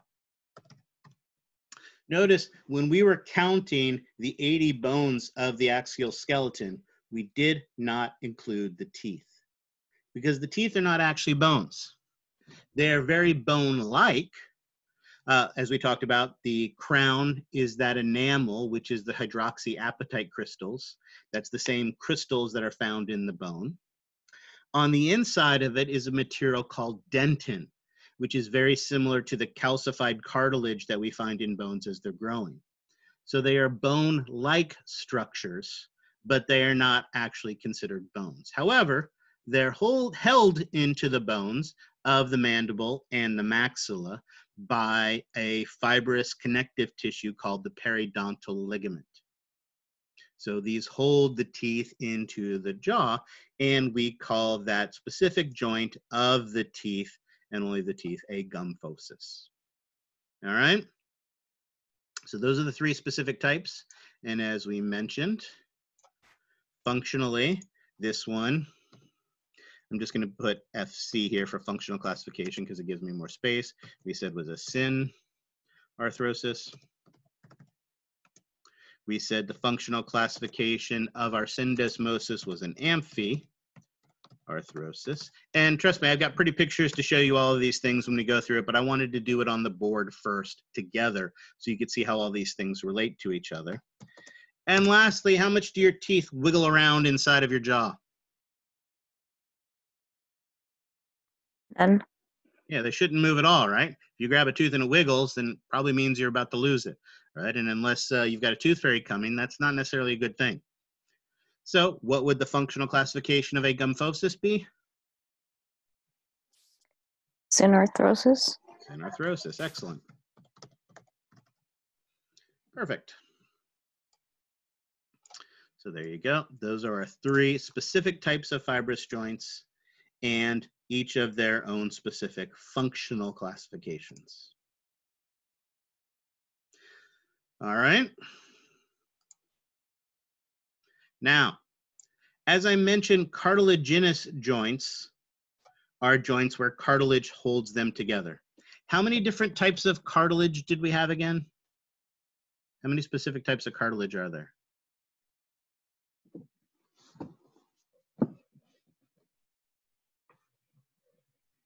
3. What were they? Hyaline cartilage, Hyaline cartilage, fibrous cartilage, fibrocartilage, and what was the third one?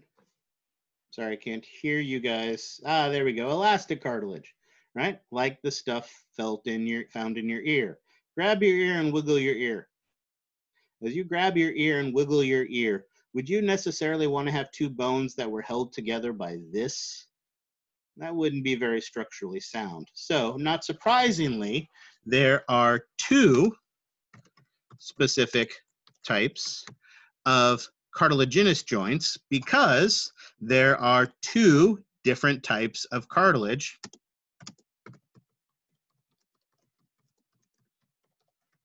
that hold bones together.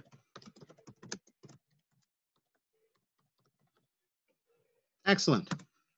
The first specific type of a cartilaginous joint is what we call a synchondrosis.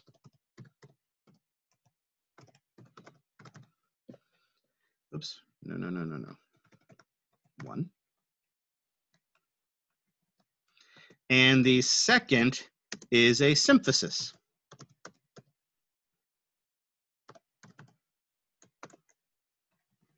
Now, the synchondrosis is the joint where hyaline cartilage holds the bones together. The classic example of this is your first rib to your manubrium of the sternum. There's a chunk of hyaline cartilage that holds it together. Remember, one of the things we talked about with the rib cage is the rib cage isn't just about protection. You need movement to bring air in and out. I'm going to get back a little bit so I can do this. The way this actually works is kind of like, stand up a little bit, like the handle of a pail. If you think of the way a handle on a pail works, the handle on the pail hinges to the bucket, and then it swings up. As that handle swings up, the amount of space that in there increases. And that's what happens with our ribs. We bring our rings up, volume increases, pressure goes down, air comes in. Ribs go down, volume goes down, pressure goes up, air goes out. All right, so you have that swinging of the handle of the pail, you have that swinging of the ribs. Well, you can't swing the ribs unless you have a hinge point. And that's what that first ribs do. Those first ribs connecting to the manubrium gives you that hinge point, that locked hinge point. However, if you think about it, we've actually talked about another location where hyaline cartilage holds two bones together, the epiphyseal plate. If you think about it, we have the diaphysis of the bone, we have the epiphysis of the bone, and they're held together by hyaline cartilage. So that epiphyseal plate is actually another example of a synchondrosis. And let's think about this. How much should the head of your bone wiggle around on top of your diaphysis? Should it move a whole heck of a lot? No. No. So the functional classification of a synchondrosis is going to be a synarthrosis. A symphysis is where we have the fibrocartilage holds bones together.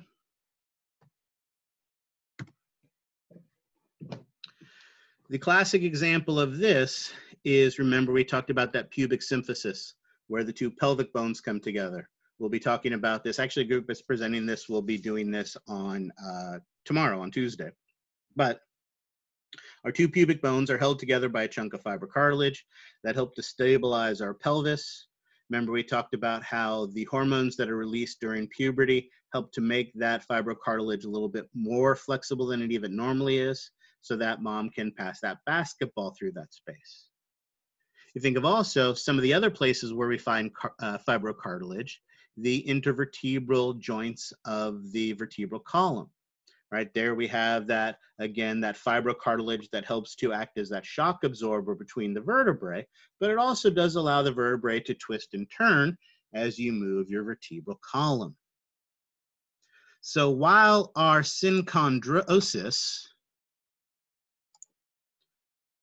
functional classification, as we mentioned, is a synarthrosis, our symphysis, what's the functional classification of a symphysis going to be?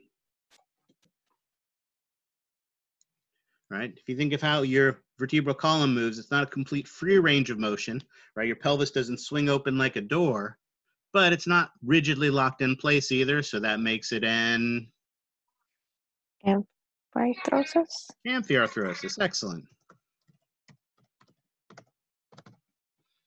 Perfect. Questions on that?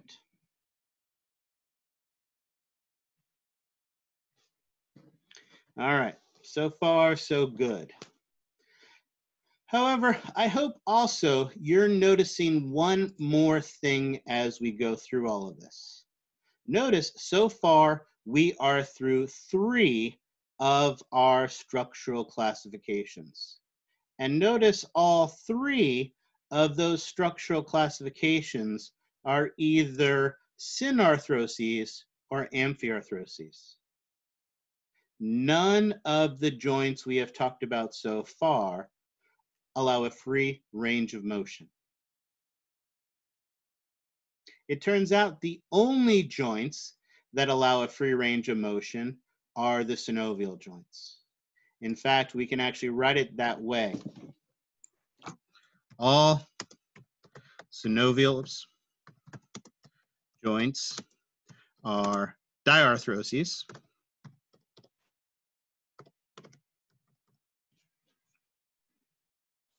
And it works the other way as well. All diarthroses, well, actually, let's put it on the other side. In blue. All diarthroses are synovial joints. So all synovial joints are diarthroses. All diarthroses are synovial joints. So that part's easy. That part goes hand in hand. We do have one minor issue, though, and that is the issue of specific types of joints. Are there specific types of synovial joints? Well, I'm asking the question, so what's the Yes. obvious answer? Yeah, the obvious answer is yes. Anyone know how many specific types? 4. No, Guessing. more than 4, more than 5, 6. Excellent. There are 6 specific types of synovial joints. So clearly, there's a lot going on with synovial joints. So we will save our discussion of synovial joints and those 6 specific types and the characteristics of synovial joints for tomorrow. All right. But this is a good start. We have most of the information here. And again, we have this relationship. Your book does a really nice job of showing this relationship between the functional classifications, the structural classifications, and the specific type. There is a nice handout that I've posted for you on Canvas under your modules, under your your lab handouts. That again, there's no assignment on, but again, does a nice job of giving these definitions and distilling this information. There's a nice chart on that that kind of does exactly what we've done here. And most importantly, on the exam, I could point at a joint between 2 bones, and I can ask you any one of these 3 questions. I can point at a joint and ask you for the functional classification of that joint, the structural classification of that joint, and the specific type of joint. So make sure you're prepared for that as well. Now, does that mean, again, 205 bones in the body form joints. All of them form at least 1 joint. Many of them form 2 or more joints. Does that mean you have to know like the name of all 500 joints of the body? And for all 500 joints of the body, you need to know their functional classification, structural classification, and specific types? No. But will I give you 2 or 3 specific examples of all of these that you need to be able to relate to or identify? Absolutely. All right.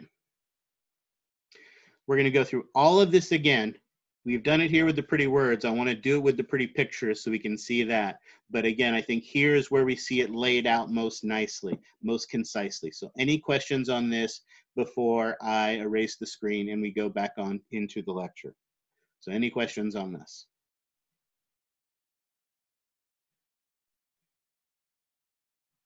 All right, excellent. Stunned silence means please continue, Dr. Slutsky. I've got it all mastered, and so that is what we will do. Clear that. And, whoops, no, not what I wanted. Excellent. All right, so again, our functional classifications are how much movement the joint allows. We have our synarthroses that allow no movement, amphiarthroses that allow limited movement, and our diarthroses that allow a free range of movement, but that free range can be limited on the number of axes that it provides. And as we said, our structural classifications, whether or not there's a cavity, and remember there's only one that has a cavity, and what type of connective tissue holds them together. So we have our synostosis, again, what we commonly refer to as bony, but remember, I will not allow that term bony on the exam. Fibrous, cartilaginous, and synovial. Let's look at the pretty pictures of all these. Talking first about fibrous, and remember with fibrous, we said there are 3 specific types. For fibrous joints don't have a cavity. We have a fibrous connective tissue that holds the bones together, and they either allow a little bit of or no movement. Our first example, as we see here, is our suture. Again, sutures are only found in the skull. And here we see how those sutures of the skull are held together by a dense fibrous connective tissue. As we talked about, the bones of our skull do not move, so sutures are synarthritic in their functional classification. But as we also talked about, if you actually get a chance to hold an actual skull in your hand, like the ones we have in the classroom, or if you go to Open Lab and Jeff shows you the skull, when you look at the skull and you look at the suture, what you'll see is that it's not collagen fibers anymore, because all the skulls we have are mature adult skulls. And what's happened is that our osteoblasts have deposited hydroxyapatite crystals along all of these fibers and basically have turned that suture into a line of bone. So essentially what it becomes is a line of bone holding the bones together. So technically it ossifies into a synostosis. However, we still identify them as sutures by name. So ironically, when we talk about, for instance, the sagittal suture, technically it's a sagittal suture by name, but technically the type of joint it is actually a synostosis. Again, fun with vocabulary. All right, I don't have that. I'll get that chart picture for you guys during the next break. Our second type of fibrous joint, specific type of fibrous joint, is a syndesmosis. Syndesmosis, we have a ligament or an interosseous membrane that holds the bones together. Notice here, let me get my highlighter, we see a little bit of a ligament helping to hold these together down here. But what this illustration doesn't show, but we will see when I get the chart from the classroom, is that there is a fibrous connective tissue, an interosseous membrane that runs along the diaphysis of the radius and the ulna, and also the tibia and the fibula, lower parts of our legs. These interosseous membranes form a type of joint we call a syndesmosis.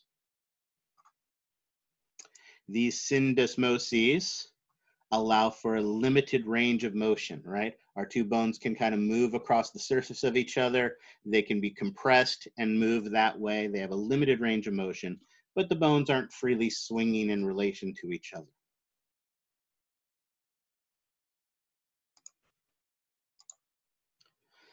Lastly, we have our gum phosis. After all, you use your teeth to chew your gum. So that's where your gum fauces are. Notice here we have a tooth-like structure, a bone-like structure in the tooth. There's that hard enamel. There is that dentin. And of course, we have the socket of the bone. In this case, this would be the lower jaw, so this would be the mandible.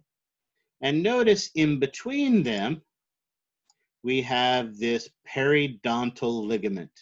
This periodontal ligament is a fibrous connective tissue that holds the bone of the jaw to the bone-like structure of the tooth. So it is a fibrous joint.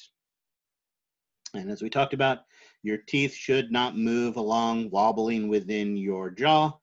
So functionally, Agomphosis is a synarthrosis.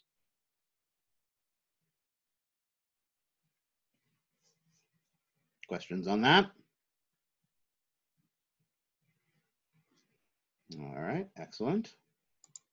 Those are our 3 fibrous joints. Let's talk about our cartilaginous joints. Remember, there are 2 specific types based on the 2 potential types of cartilage that can hold them together. It is either going to be hyaline cartilage or fibrocartilage. And again, they're either going to allow a little bit of movement or no movement. A synchondrosis is the one that uses the hyaline cartilage. And here we see those 2 classic examples we talked about. That first rib is held to the manubrium by a chunk of hyaline cartilage, making it the hinge point of the ribs, allowing the ribs to swing up and down. But the one that makes most sense to me is this one right here, our epiphyseal plate. Our epiphyseal plate is a chunk of hyaline cartilage that holds the diaphysis to the epiphysis. I know technically those aren't 2 bones, but they're definitely 2 bone pieces. And again, we don't want the head of our bones wobbling around on top of the shafts of our bones. So not surprisingly, our synchondroses are synarthroses.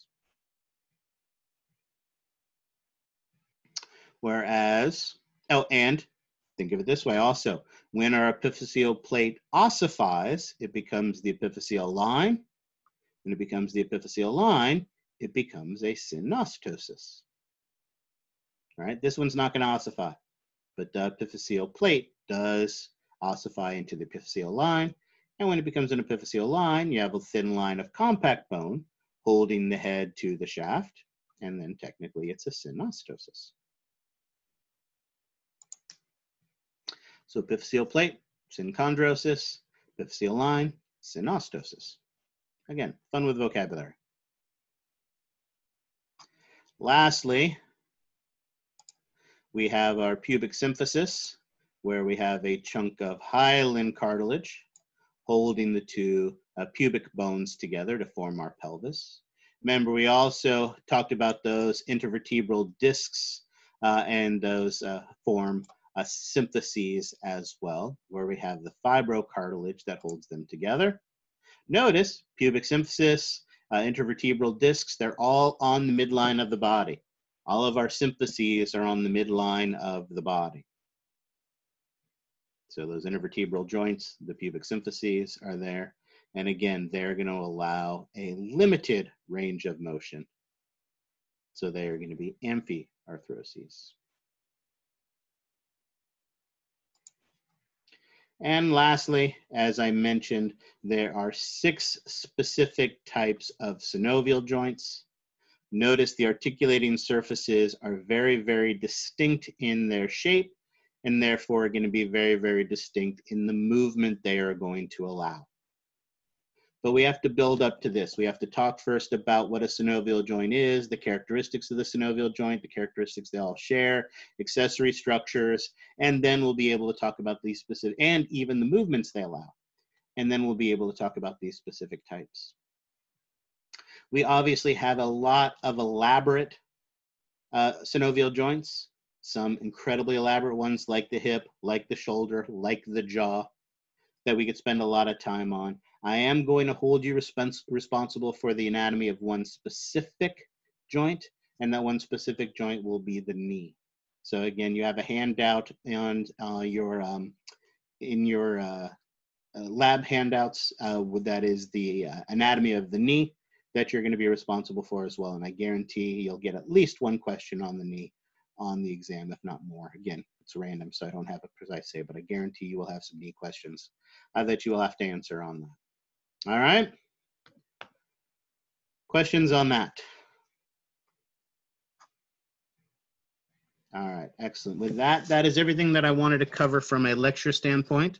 We are getting to finish the lecture a little bit early because we have a lot of anatomy to work on today. So this will give us 2 hours for that. Now let's go ahead and take a 20-minute break. I will break you guys up in your groups again if you want a little bit of preparation for that. So it'll take me a few minutes to do that. But what we will do is I'm going to go ahead and stop the recording now when we're done. Two bones that make up the shoulder girdle. The point I want to emphasize that we see here is, remember, the job of the pectoral girdle is to connect the arm to the axial skeleton. And if you notice, the only place where that occurs is right here. The end of the clavicle connects to the manubrium. That's the only bony attachment of the upper arm to your axial skeleton, right? The advantage of that is we have a huge range of motion with our arm. It gives us tremendous dexterity. But what we lose is structure and strength, right? Think of it this way. How long can you stand for?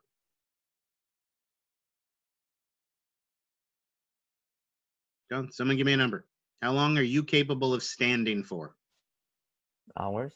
Hours, absolutely, right? You could be waiting tables for an 8-hour shift and you can stand forever, holding your entire weight up, right? How long can you hold yourself in a planking position for? Right, anybody here planked before? How long can you plank for? Holding yourself up in a planking position. Minutes.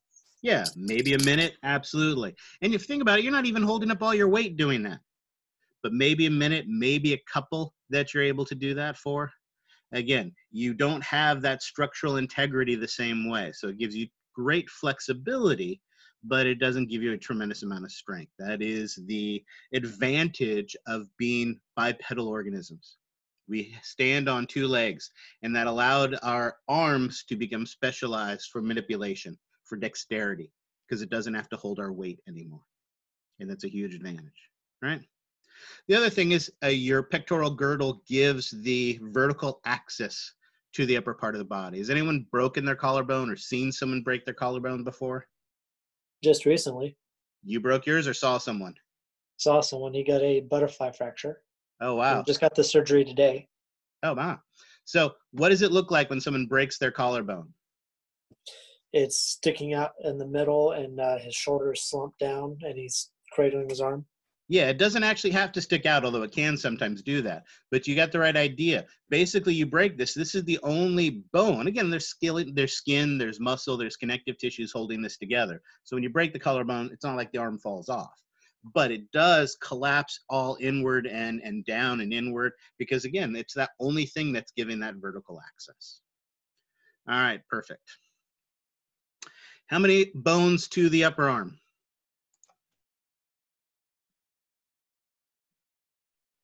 You got a picture here that shows it. How many bones in the upper arm? One. All right, what is it? It's the one that tells all the jokes because it's humorous. Excellent. How many bones in the lower arm? Radial and the ulna. 2. Yep, radia and the ulna. Excellent. Right. How many bones in what we call the wrist? It's not really the wrist. It's really the base of the hand. What are these bones collectively known as? There are 8 of them. And what are they collectively known as?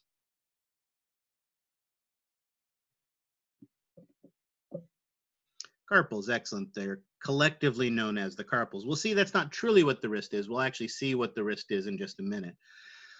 And how many bones in the hand? I've asked you this question before, and last time we got away with a lot. But let's be more specific this time. How many bones in the hand? 20.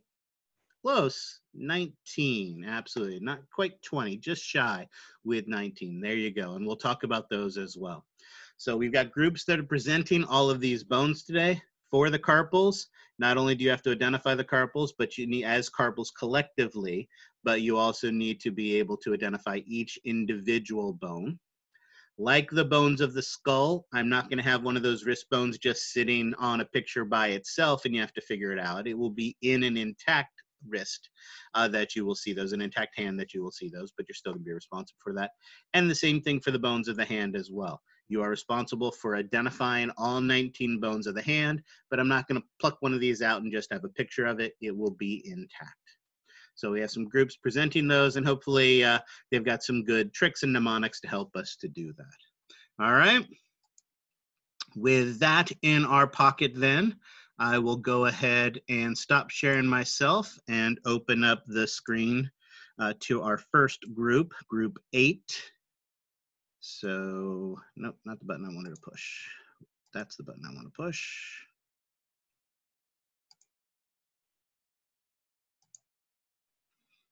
Perfect. So when group 8 is ready, they are presenting, I believe you've got both the clavicle and the scapula, correct? You're presenting the entire pectoral girdle, is that correct? I thought we were doing the tarsals, metatarsals, and phalanges, because last class you said that you were going to switch the numbers or something like that. Nope, when I presented these, I said I switched the order. You're group 8 or you group 1? Group 8 last time. Yeah, so group 8 this time is doing the clavicle and the scapula. Did you not prepare the clavicle and scapula? No, we had We the did the- phalanges. Group 1, what did you prepare? I prepared the tarsals, metatarsals, and phalanges. Okay, perfect. Well, then I'll tell you what, we will start this together. So again, let me share this real quick. But I also was going over the clavicle and the scapula, so I could present those if you need me to. Either if you'd like to, that'd be great. But here, let me show the list one more time. So this is the list. All I meant was last time we went in order from group 1 to group 8, whereas I flipped the order, so whoever went first last time doesn't have to go first the second time. So that was what. So hopefully that I apologize for group 8 if that was confusing. I do apologize for that. Hopefully the rest of you got the group and are doing the right bone. So hopefully group 7, 6, 5, you guys all have those accurate, and then hopefully we'll be able to go through that. But so let's go ahead and switch gears then, and I'll tell you what, we will, so is it Alexa, were you the one who said you'd be willing to? Yeah, I can do that. Just Okay. give me a minute to pull it up. Okay.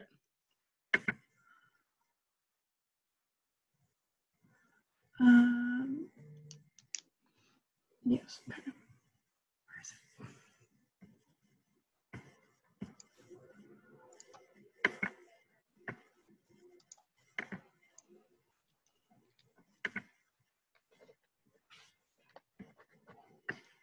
Okay. Oh, thank you for reminding me to stop recording. Zoom.